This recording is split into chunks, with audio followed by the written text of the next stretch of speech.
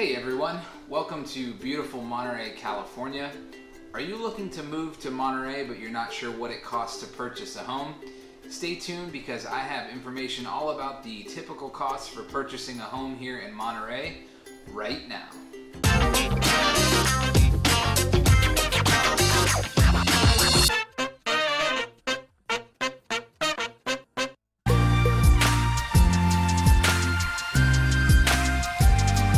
Let's get into the video.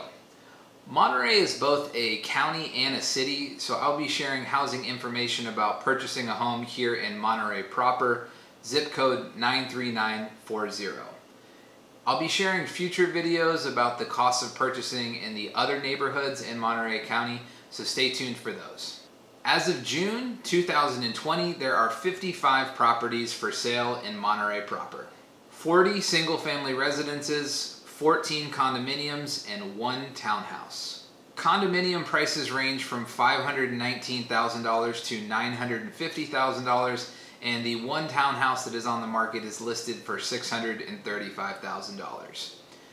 As you may be aware, condominiums and townhouses do have a homeowners association that will add to your monthly costs.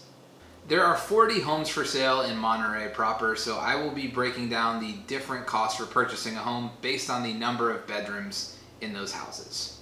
There are two two-bedroom homes for sale, which are both listed right around the $750,000 mark.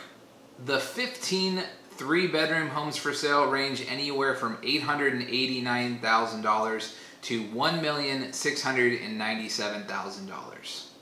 The 23 homes with 4 or more bedrooms range anywhere from $919,000 to $3,998,000.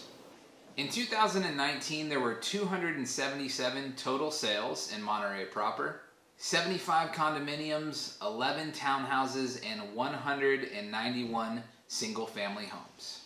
Keep in mind that the neighborhood and the quality of the house understandably affects the sale price. In 2019, the average sale price was 97% of the listing price. Condominium sales ranged anywhere from $280,000 to $950,000.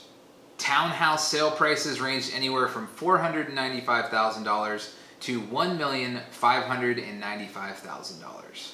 And lastly, single-family residences ranged anywhere from $472,000 to $4,500,000.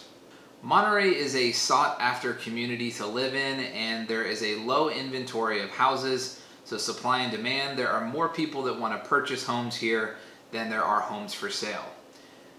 Homes typically stay on the market an average of just under 3 months for the amount of time from when it's listed to when it is sold. I'll be sharing a video update of some of the various neighborhoods in Monterey, so stay tuned for those. My next one will be about Seaside, which is one of the most affordable neighborhoods here in Monterey County. If you have any questions about the Monterey housing market, feel free to send me a message or email me at toby.fernie@gmail.com. Subscribe and stay tuned for future content all about Monterey.